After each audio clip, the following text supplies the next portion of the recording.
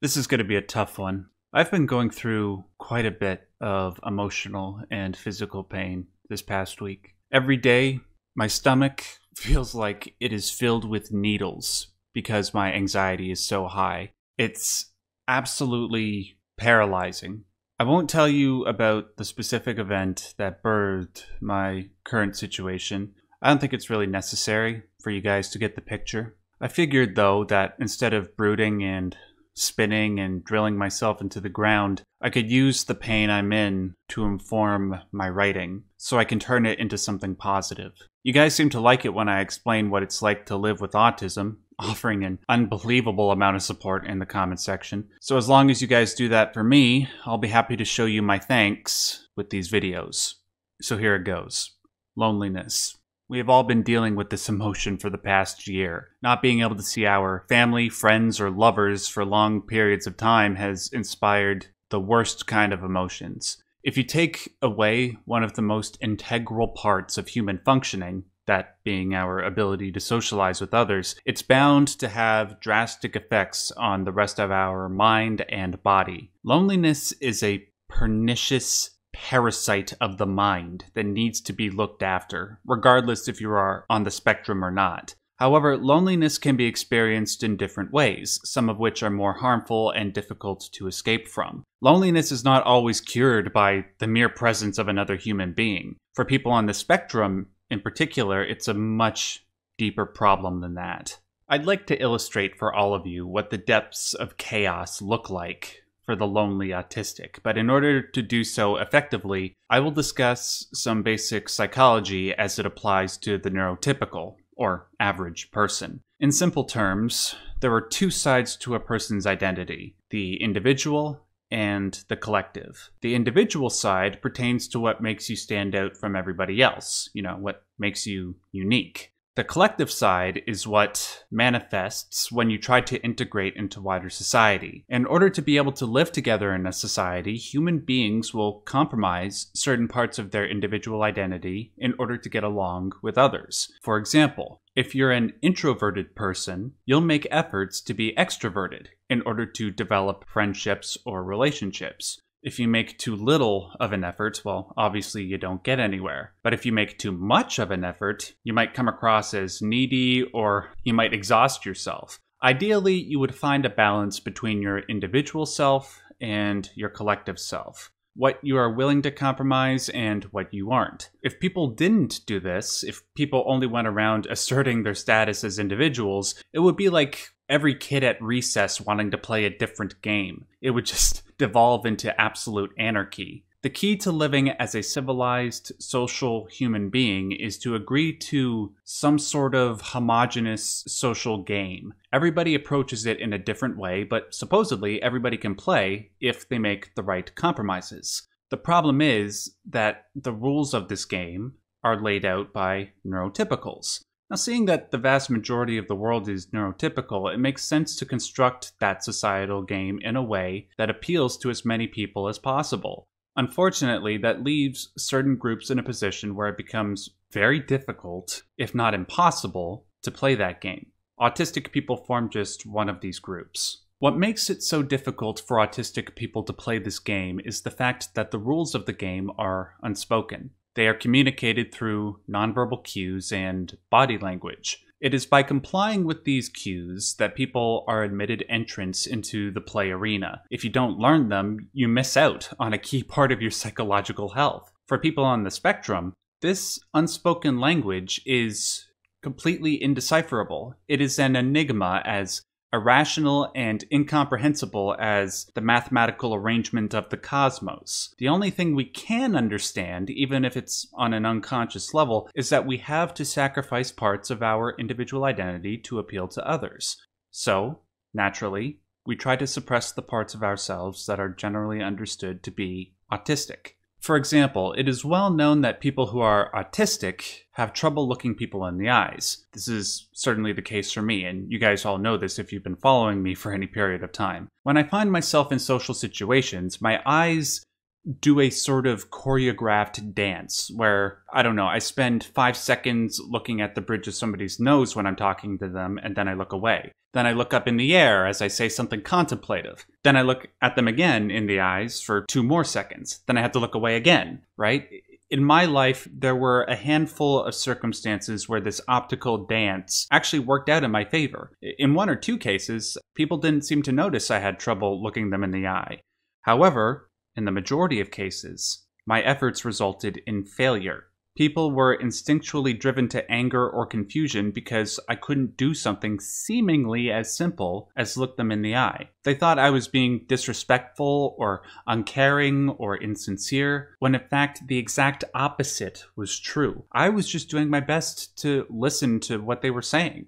This example of eye contact serves as just one of the many barriers to entry to this social game, to friendships, to relationships. Granted, I believe it is worth trying to work with some of our faults or quirks to see where we can fit into society, which in so many cases we so desperately want. Though, oftentimes, it feels like we are trying to compromise or change something that is so deeply ingrained within us. It's like trying to pray the gay away, right? It just doesn't work like that. However, if it means getting just a modicum of love and affection from somebody, autistics will do their own form of praying the gay away for as long as they can stand doing it. Depending on one's temperament, some will end up doing this for the rest of their lives, or some will retreat into perpetual isolation from sheer exhaustion. In my case, I had gotten to that point of exhaustion around 2 years ago, around the time that my YouTube channel started gaining traction. I completely isolated myself from other people and dedicated as much time as I could to the one thing that was lifting me above my self-hatred, above the resentment I felt for being autistic.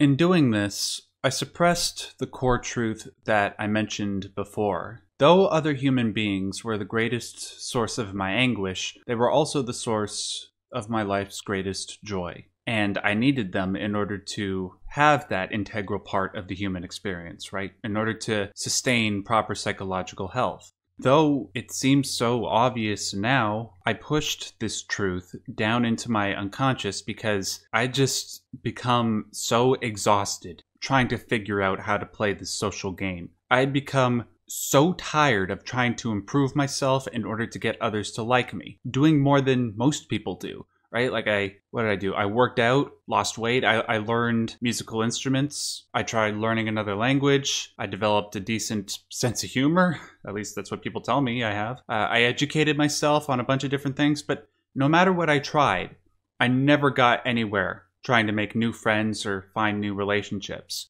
After a while, I just got sick of agonizing over stuff that seemed so pointlessly trivial, like whether or not sending more than one message to a girl I'm interested in would come off as creepy. I just got so sick of being self-conscious of my limitations and faults. Thus, isolation appeared to be a reasonable alternative. So for the past couple of years, I have isolated myself, focusing on my studies, as it was the only thing that seemed to provide me sustenance. Then something happened a few days ago that, like I said before, I won't tell you guys about. What I will say is that this certain event made me realize just how lonely my life has been. The realization just consumed me like a tidal wave and has been suffocating me for the last few days. I can't remember the last time I have felt this awful. And part of the reason why I feel so awful is because I can't decide how much of my current state is my fault. Like, think about everything I just said a moment ago, about trying to play the neurotypical game and not getting it no matter how hard I try. Would it not seem logical after a while to somebody in that situation to retreat into solitude when you've spent so much time overthinking about what you can do to improve yourself, thinking about what you need to change in order to get people to accept you, thinking about what you might have done wrong that made people reject you? Doesn't that sound exhausting? Being that paranoid all the time? Like, what would you do if you were in that situation?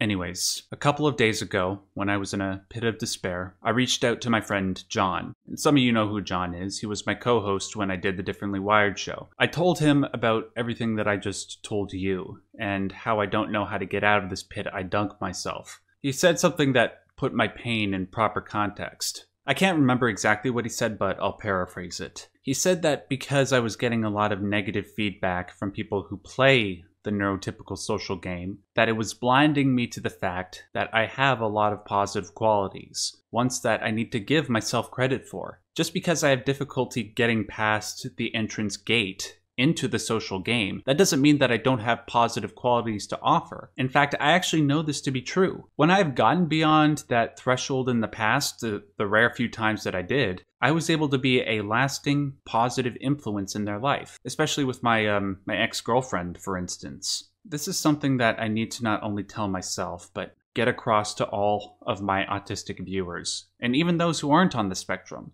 I've talked with so many of you these past 2 years, and so many of you have qualities that are above and beyond most human beings. You guys are some of the most well-educated, compassionate, hardworking people I've ever met in my life, and tragically, for a lot of you, your qualities are criminally undervalued.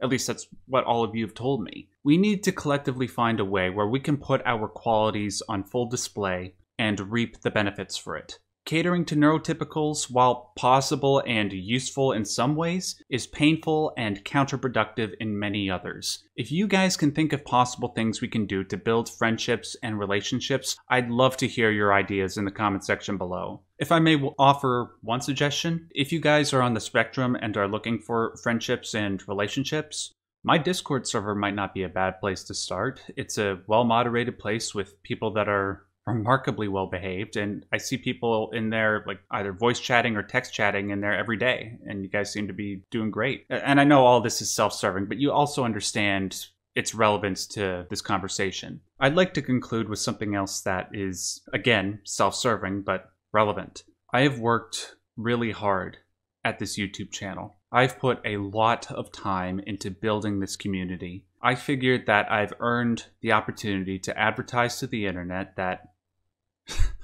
what do the kids these days say? I feel like such a boomer. I want to advertise that I'm on the market. Is that what you say? Instead of putting all my faith in apps like Tinder or what is it, Bumble, why not list my qualities here? All right. I'm 6'4", 180 pounds. I work out. I like to study. I'm self-reflective. I've been told by a lot of people that I'm a great listener and that I have a great sense of humor. I make money doing what I love, talking about psychology and philosophy, as well as advocating for the mentally ill. I love music and I play several instruments, including guitar, bass, piano, and drums. And one important thing to mention is that I'm not looking for hookups, as that has never been my bag. I'm looking to have a meaningful relationship with somebody. If you would like to dispense with the drama and the superficialities and work at establishing a connection, I'm willing to make the effort if you are. Feel free to hit me up on Discord or email me. My address is on screen and in the description box below.